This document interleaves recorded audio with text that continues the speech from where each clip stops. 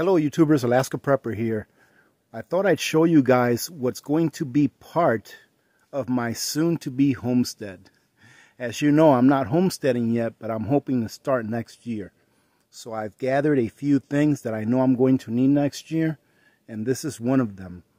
This is a 2,500 gallon water tank, and it's sitting on some skids right now, or some pallets, and it's going to stay there over winter.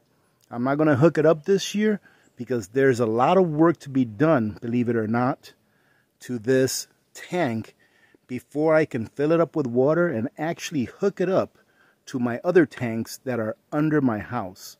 Now, like I said, this is a 2,500 gallon water tank.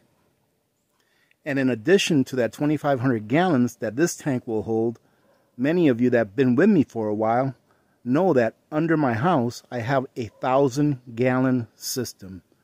So altogether I will have 3,500 gallons of water.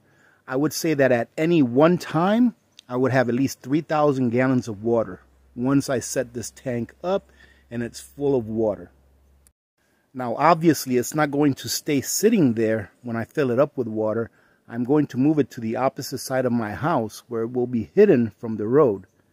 There's a perfect little spot there that I'm going to have leveled out next year with gravel and stone so that I can lay it on there and then do all of the things that need to be done to it. As many of you probably know, in Alaska it can get up to negative 60 degrees in the winters. The coldest that I've ever seen it, living here where I am at now, is negative 42. The reason for that is because where we live is usually about 10 degrees warmer than down in the city. So here, about negative 42 is the coldest we've ever seen it. Usually averages about negative 30 to negative 35, the coldest part of our winters here. What I'm going to do to this tank, and you'll see me do it next year, but a quick explanation to winterize it is this. I'm going to wrap this tank with about 3 inches of styrofoam.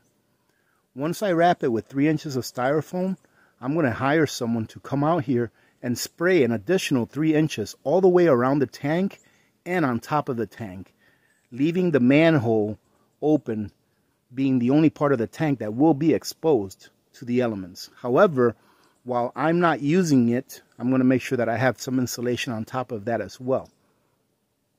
Through a hole on the top, I'm going to insert a well pump that will be going into my house or under my house, connecting to both of the tanks that I already have under my house. That way, whenever I want to fill one of those 2 tanks, because they're getting empty, being that those tanks are the ones that feed my house directly, whenever I want to fill them, all I have to do is turn on a switch and flip a valve, and I'll be able to fill them from this tank. That means that next year, instead of me filling those tanks individually from my driveway, I will always only have to fill up this tank, and I will be able to pull from this tank to fill my other tanks. That's the plan.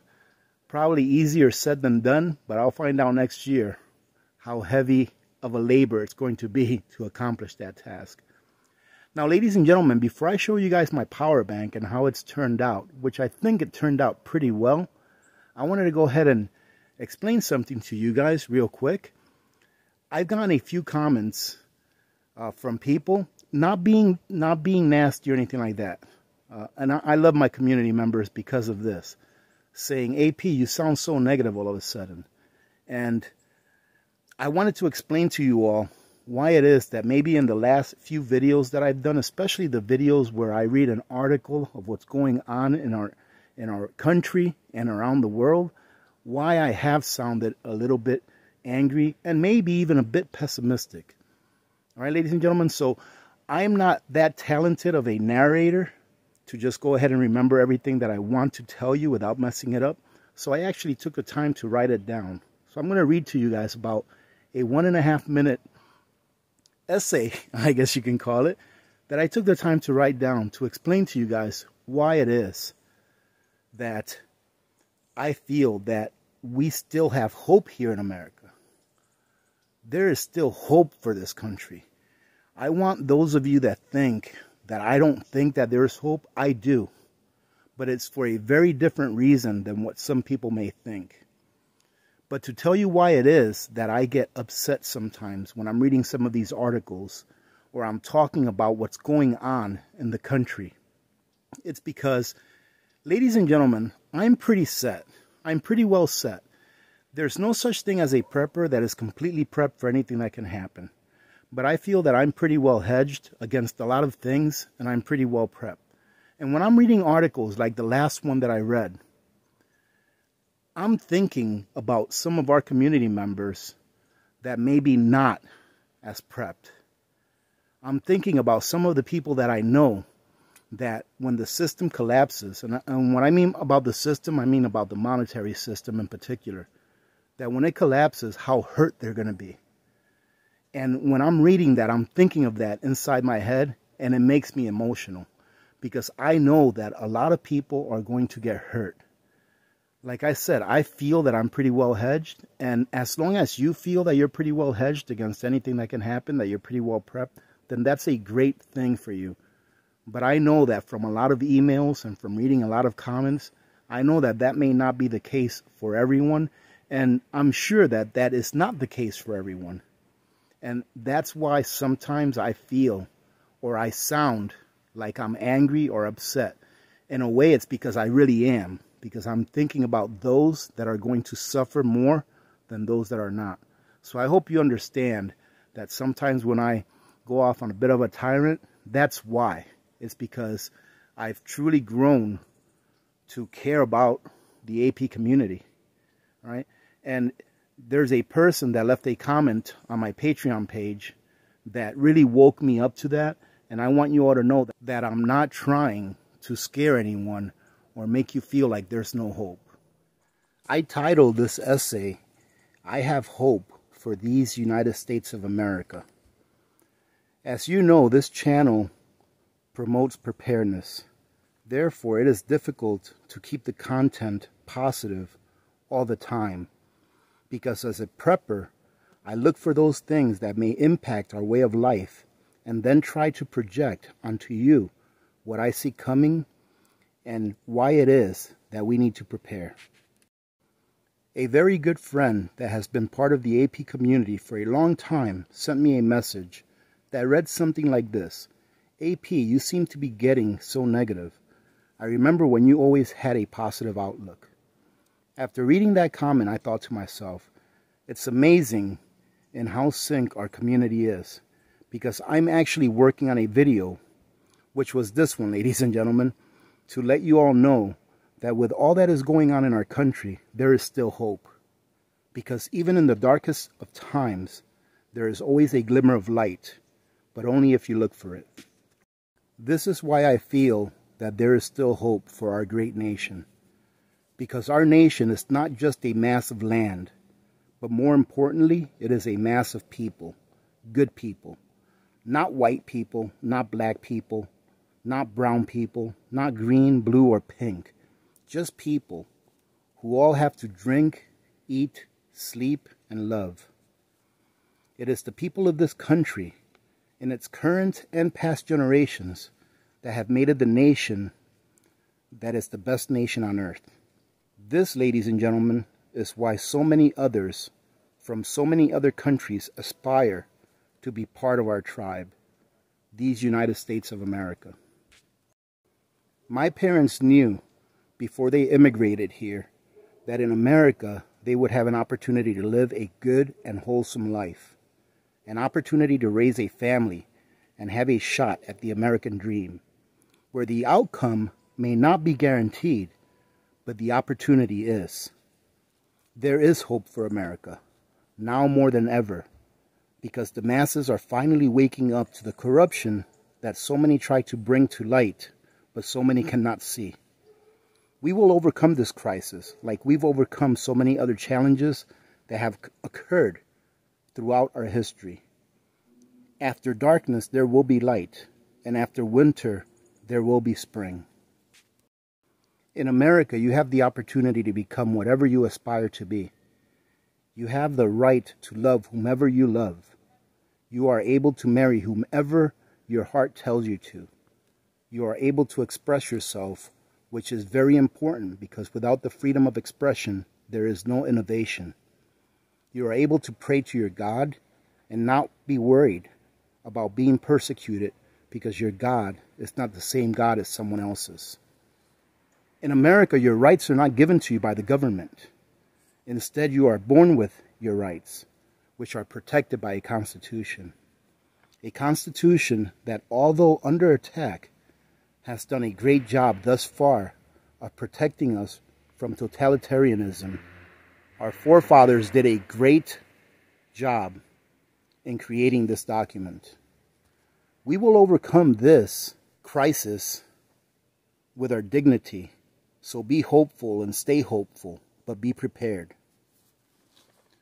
Ladies and gentlemen, I feel that one of our most patriotic duties is to be critical of our government, to question their actions, so that we don't end up in a country like those that people are fleeing from. Because if we do end up like one of those countries, then where do we go? We may have our problems, but in my opinion, this is the greatest country on earth. All right, ladies and gentlemen, so what you see here is my 9200 watt-hour power station. I'm going to tell you what it's all made of. You've seen most of these items already, with the exception of the external AGM batteries that I purchased. So if you look at the bottom right left-hand corner, you'll see that there's 3 batteries that look like car batteries. Now those are deep cycle AGM batteries that each come with 1,320 watt hours. Those batteries are deep cycle, which means that we can drain them all the way down to 20% without really damaging the battery. To the right of that, you're going to see my Goal Zero Yeti expansion battery, which you have seen in the past, and that battery has the capacity of 1,250 watt hours. On top of that, you see my Yeti 1000, which has a capacity of 1,045 watt hours. And to the left-hand corner on that top shelf over there, you see my Blue Yeti, which you have seen before, that has a capacity of 2,400 watt hours. Now to the right of that, we've got the little Rockman 200 that has a capacity of 230 watt hours, and the All Powers solar generator that has a capacity of 372 watt hours. So it's roughly a little bit over 9,000 watt hours altogether. So what I'm going to do with this, ladies and gentlemen, is eventually I'm going to go ahead and hardwire the Goal Zero to some outlets throughout the house where I can plug in my refrigerator, my freezer, and my Toyo stove. Now I did a little bit of math to tell you exactly what I can run and for how long during a power outage. Now the numbers that I'm going to give you are going to be for my refrigerator freezer, the one that I have in my kitchen, my stand-up freezer, and both of my Toyo heaters. Those are the appliances that I am mostly concerned with during a power outage that lasts a few hours, if not more. So if the electric were to go out, I would be able to run my refrigerator, my stand-up freezer, and both of my Toyo heaters for a total of 36 hours. And this is not just me plugging numbers into a spreadsheet. This is me having actually tested them out.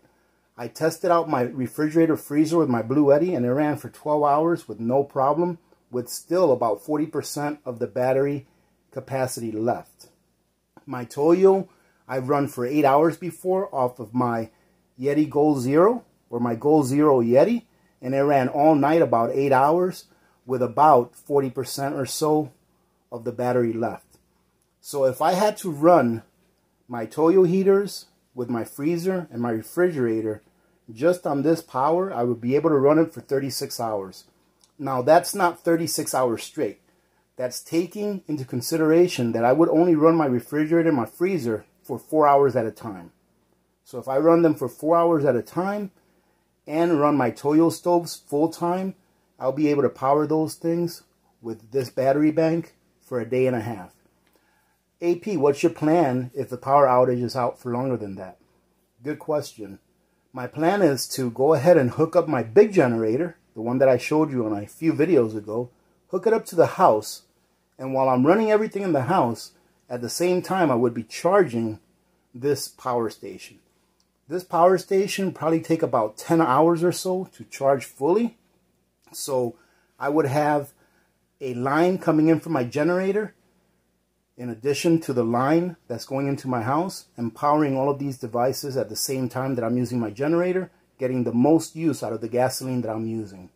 Now I figure that if I run my generator for about 8 or 9 hours, it's going to use up anywhere between 3 to 4 gallons of gasoline, which is not bad. So if I have 50 gallons of gasoline put aside and I had to do this, I could probably do it for a full month before I ran out of gasoline, and keeping the things that I need powered up. If you have any suggestions or recommendations, go ahead and put them on there, because I'm always willing to learn. As you can see, this is a work in progress. I'm actually truly considering getting another Blue Eddy so that I can put in my studio once I build it next year. All right, ladies and gentlemen, thank you very much for joining in. If you guys want to take a look at the Gold Zero or the Blue Eddy or the Rockman or the All Powers, you guys know that you can find those items in my Amazon storefront. And for those of you that have purchased some of these things through my link, I truly do appreciate the support. Thanks again for joining in today, ladies and gentlemen. Remember to be good to each other. When good people do good things happen. Remember to reach one, teach one, and repeat. If we all did this, the world would be a better place, and you know that it will be a better place. Many blessings to every one of you and your families. This is Alaska Prepper, and I'm out.